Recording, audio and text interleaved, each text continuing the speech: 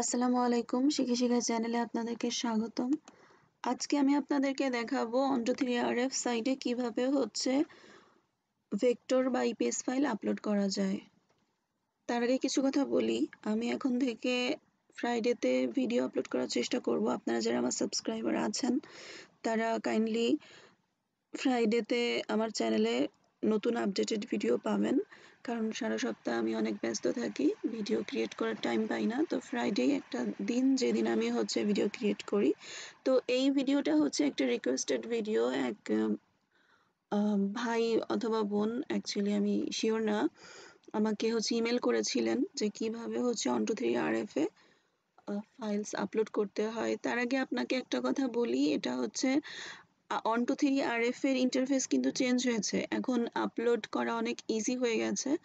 আপনার পিসি বা ফোন যদি ব্যাকডেটেড হয়ে থাকে তো আপনি ট্রাই করেন সেটা আপডেট করার, কারণ সাইট এখন আগের মতো নেই। আপনি আমাকে একটি স্ক্রিনশট দিয়েছেন, যে স্ক্রিনশটটা আসলে আগের যে পুরনো ইন্টারফেস আছে সেটার, আর এটা নতুন ইন্টারফেস। তো চলুন আমি স্টেপ বাই স্টেপ আপনাকে বা আপনাদেরকে দেখিয়ে দিই। তো আমি ফার্স্টে লগ ইন করবো।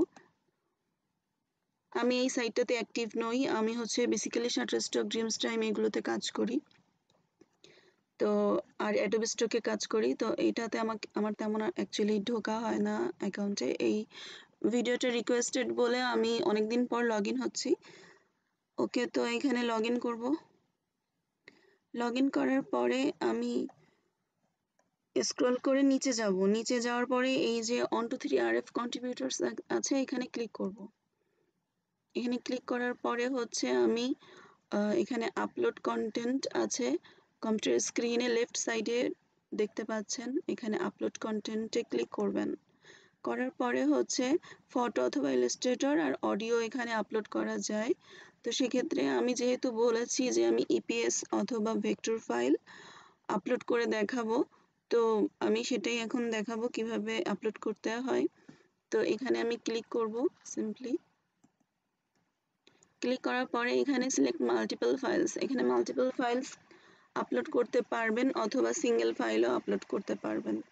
আমি আপনাদেরকে একটা সিঙ্গেল ফাইল আপলোড করে দেখাচ্ছি। আর এটা ছাড়াও আপনি এফটিপি সার্ভারের মাধ্যমে এই এফটিপি আপলোড এই সিস্টেমটা ইউজ করেও আপলোড করতে পারবেন। এখানে আছে হোস্টের জায়গায়, সার্ভারের জায়গায় ftp on23rf.com দিবেন। ইউজার নেমে আপনার on23rf এর যে ইউজার নেম আছে সেটা দিবেন, আর পাসওয়ার্ড আপনি যে পাসওয়ার্ড দিয়ে লগ ইন করেন এই on23rf.com এ, সেই পাসওয়ার্ডটা দিয়ে আপনি এফটিপির থ্রু আপলোড করতে পারবেন। আমি আপনাদেরকে ফাইল জিলা সম্পর্কে বলেছিলাম। এই যে ফাইল জিলা, আমি আপনাদেরকে দেখাই। এই যে ফাইল জিলা, এখানে হোস্টের জায়গায় দিবেন এই যে এটা কপি করবেন ftp.on23rf.com, এটা কপি করেই হোস্টের এখানে পেস্ট করবেন। তারপরে ইউজার নেম, তারপরে পাসওয়ার্ড দিবেন, দেন এখানে কুইক কানেক্ট দিবেন, দেন যে ফোল্ডারে আপনার মানে যে ফাইলগুলো আছে সেই ফোল্ডার সিলেক্ট করবেন, করে আপলোড করবেন। এটা খুব কঠিন কিছু না। আমি আমার অনেক আগের ভিডিওগুলোতে ফাইলজিলা সম্পর্কে আপনাদেরকে ডিটেলস দেখিয়েছি, আপলোড করে দেখিয়েছি। তবে আমরা ইজি ওয়েটা অ্যাপ্লাই করব। আমি এখন এখানে যে সিলেক্ট মাল্টিপল ফাইলস আছে এখানে সিলেক্ট করে আপলোড করব। তো যেহেতু আমি ইপিএস সিলেক্ট করব বা ইপিএস আপলোড করব, সো অবশ্যই যে ইপিএসটা আমি আপলোড করব তার একটা জেপিজি ফাইল অবশ্যই থাকতে হবে। আর খুব ভালো হয় যদি জেপিজি এবং ইপিএস দুইটা ফাইলের নেম সেম হয়, শুধু ডোমেইন আলাদা হয়। সাপোজ আপনাদেরকে আমি দেখাই, এখানে সিলেক্ট মাল্টিপল ফাইলসে ক্লিক করলাম, করার পরে এই যে এখানে আমার অনেকগুলো ইপিএস ফাইল আছে, সাথে জেপিজি ফাইলও অ্যাভেলেবেল আছে। সাপোজ আমি একটা প্যাটার্ন আপলোড করব, তো এই যে ব্লু লাভ, এখানে ইপিএস ব্লু লাভ, আর শিফট চেপে আমি এই ব্লু লাভ যে জেপিজি ফাইলটা আছে এটাও সিলেক্ট করলাম। করার পরে আমি এখানে ওপেনে দিলে এটা আপলোড হবে। দেখেন এখানে আপলোডিং পার্সেন্টেজ দেখাচ্ছে।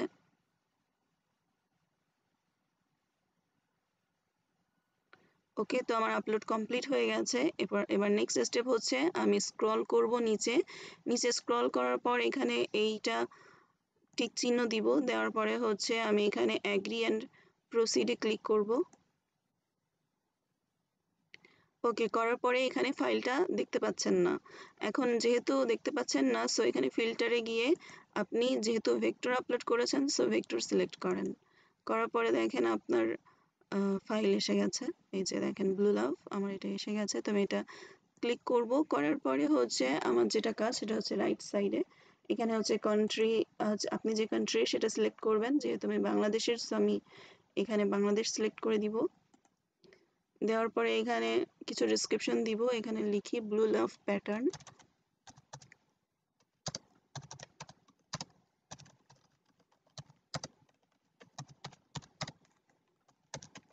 for any kind of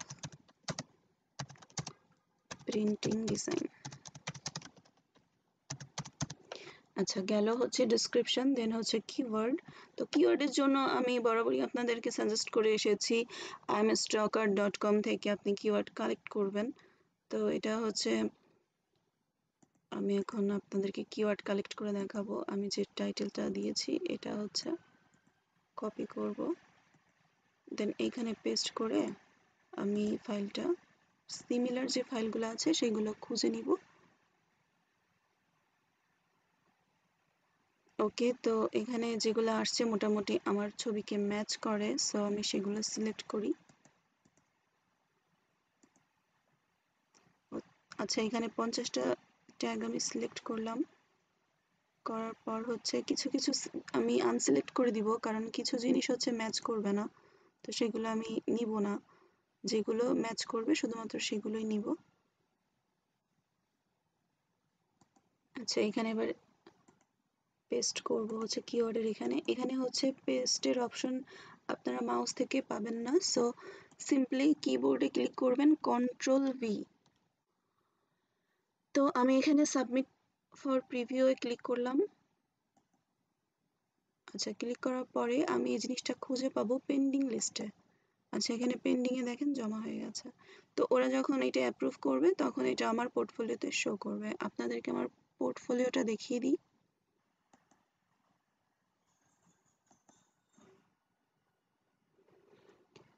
যেমনটি আমি আপনাদেরকে বলেছিলাম, আমি এই সাইটটাতে তেমন একটা অ্যাক্টিভ না। আমার মাত্র 11টা হচ্ছে ছবি ওরা অ্যাপ্রুভ করেছে। এগুলো ডিএসএলআর দিয়ে তোলা ছিল। আচ্ছা, আপলোড প্রসেসটা যদি ক্লিয়ার হয়ে থাকে তাহলে আশা করি আপনারা উপকৃত হবেন। আর যদি ক্লিয়ার না হয়ে থাকে কমেন্টে আমাকে জানান যে কোন অংশে আপনাদের বুঝতে অসুবিধা। প্রয়োজনে আমি আবার সেই বিষয়টা নিয়ে ভিডিও ক্রিয়েট করব অথবা আপনাদেরকে হেল্পফুল রিপ্লাই দেওয়ার চেষ্টা করব। ধন্যবাদ সাথে থাকার জন্য। আশা করি নেক্সট ভিডিওগুলোতে আপনাদের সাথে পাবো। ভালো থাকবেন। আল্লাহ হাফেজ।